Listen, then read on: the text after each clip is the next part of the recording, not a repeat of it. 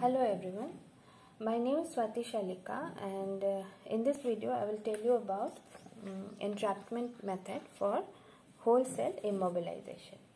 Okay, in this method, enzymes are physically entrapped inside a porous matrix. You can see this diagram. Bonds involved in stabilizing the cells to the matrix may be covalent or non-covalent. The matrix used will be water-soluble polymer. The form and nature of matrix varies with different enzyme pore size of the matrix can be adjusted with the concentration of the polymer used. The greatest disadvantage of this method is that there is a possibility of leakage of low molecular weight enzyme from the matrix. Okay.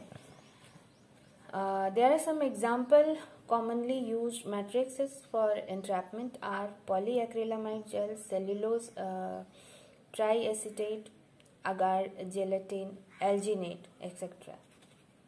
Okay. Now, methods of entrapment. First method is inclusion in the gel. Here enzymes trapped inside the gels.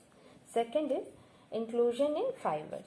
Here enzymes supported on fibers made of matrix material.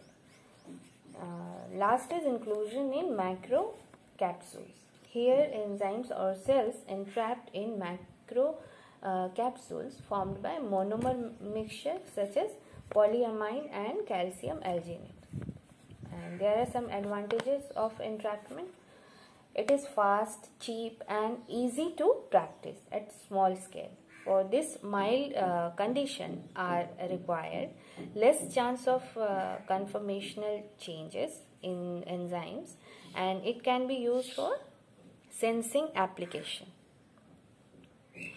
Disadvantages of entrapment: chance of leakage of enzymes, also pore diffusion limitation, chance of microbial contamination is very high. So this is all about entrapment method.